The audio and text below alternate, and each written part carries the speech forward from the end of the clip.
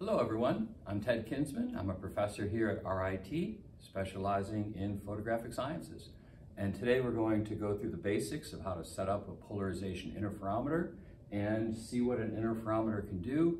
And to start the process, we're going to start with a 6-volt LED light, and it's going to be going through a 80mm lens, and we will start up with that. So here we got the power supply on 6 volts. And we'll turn on the LED so you can see what it looks like. And it's pretty bright. And we can always change the current limiting to get it even brighter. And also it's the 6 volts, so we can actually bring it up closer to 6 volts so it's brighter. So I'm gonna put it on its control tube, and I'm gonna tape it down, and we will start to align it. Now, before I put this lens in its correct position, I'm going to put the Wollaston prism positioner in place. It's going to live back here in this position. And there's a hole here that I can put the Wollaston prism in and rotate it. And so I'm going to be shooting the beam of light right through this hole. And the mirror is out there. This Wollaston prism is going to be exactly at the 2F position for the mirror. And I'll put some specs on what that mirror is. Now it's time to align the light source with the mirror. And I have a 50-50 beam splitter mirror here. It's supplied from Edmund Scientific.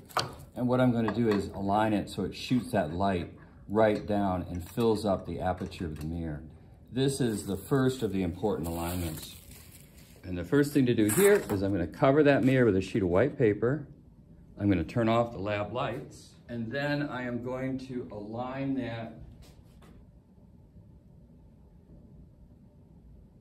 I'm going to align that beam splitter so that we have full coverage of that piece of white paper. And there's that white paper. I take it out of the way, and we can see that it is really pretty well centered on the mirror.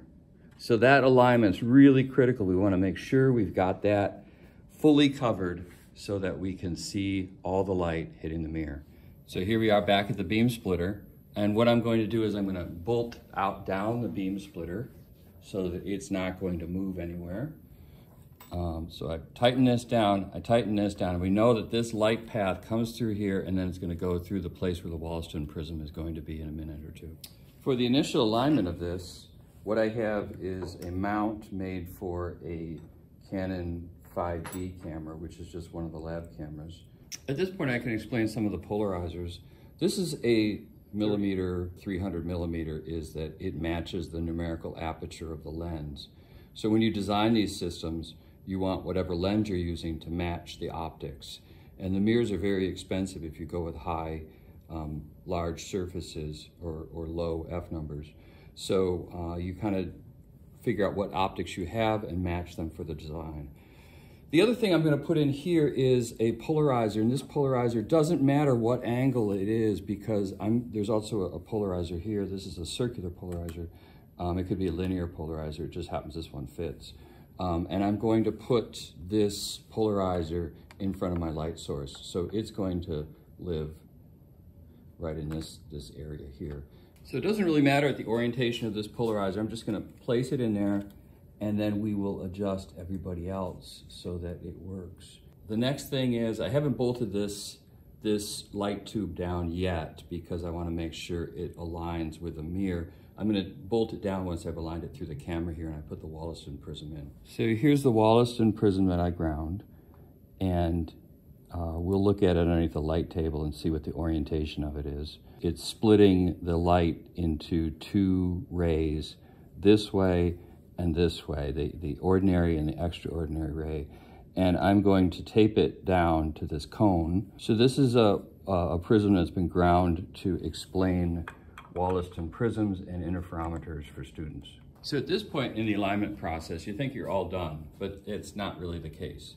So we've got the Wollaston prism in, we've got the beam splitter, we've got the focus, and what I've done right now is I've focused this 80mm lens right on the front of this Wollaston prism. I'm going to move it around a little bit, but it turns out this focus doesn't particularly matter much, but I'm just going to put it at a place where it gets started, and I'm going to defocus the system by changing that Wollaston prism around. The next thing I'm going to do is realign the system by making sure that the beam hits the center of the mirror. Because after you've moved all this stuff around, if it's not on the exact center of the mirror, we can't align the mirror in the interferometry system.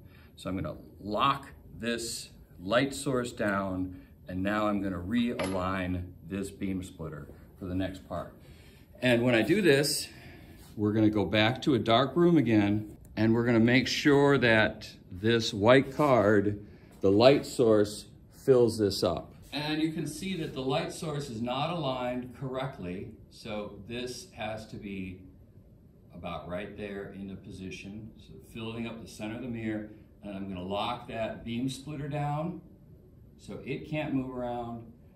And now I am ready for the next step. It turns out this next step, you can actually do this with the lights on after we've realigned this.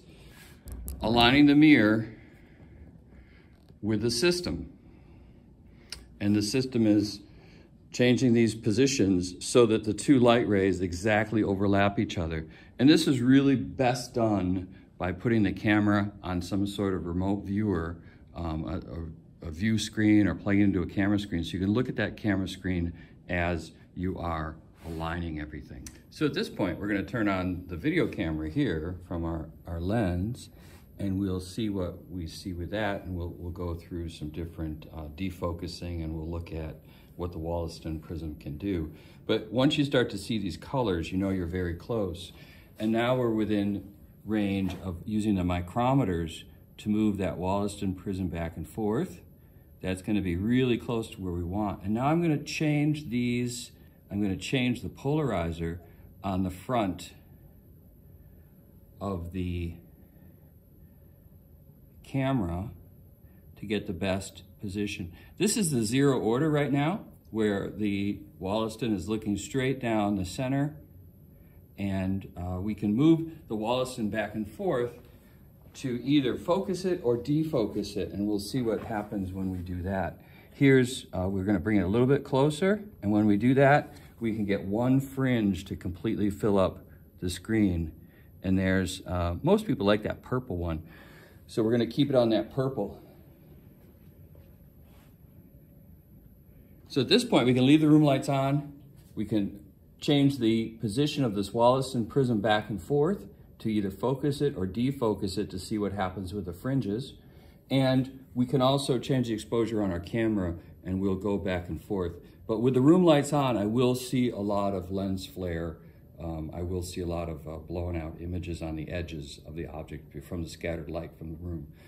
But what we're going to do now is we're going to put an object out there that we can look at. The first object that we're going to look at is this little tiny screw mount. It's just a little screw, and it's placed right in the exact center of the mirror. And the idea for this is we will be able to see how that polarization is split into two different images. And so what we're going to do now is we're going to look at that bolt, and we're going to change our polarizer, and we'll actually focus in on that bolt, which is at the low part of the screen. And the idea here is that we're going to focus in on that bolt, just the edge of that bolt, which is somewhere like that. And then I'm going to move this polarizer on the front of the lens, and we can see what happens when we go from one image to the other. So there's the left image, and as I rotate it to the other side, we get the other image. And what we want to do is we want to split the two images like this for maximum color, and I'll take a still shot of this. And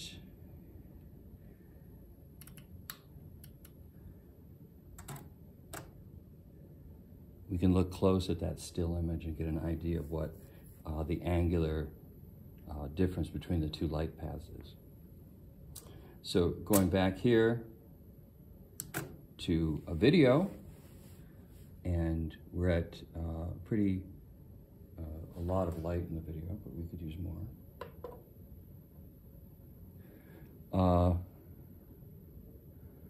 Right now, one of the things that you really want to do is you want to be able to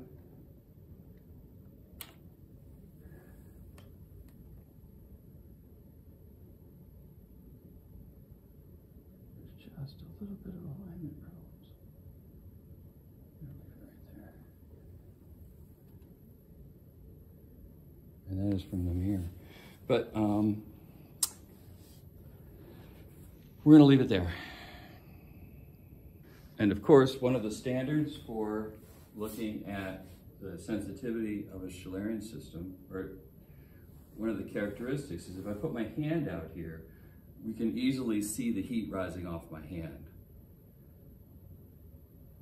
which should be nice and colorful.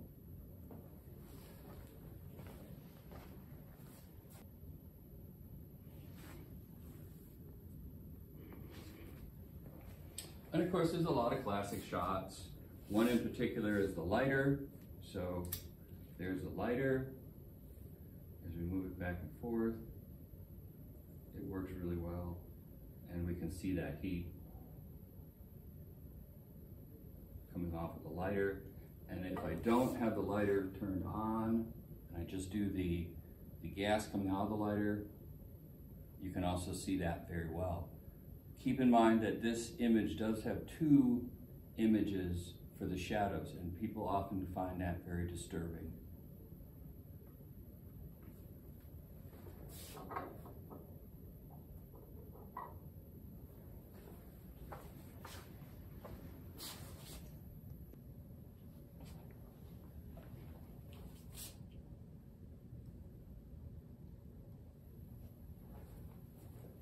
And at this point, one of the classic things to do is to light a candle and to put it in that Schillerian system, to light the candle and put it in the polarization interferometer and see all the light coming off of it.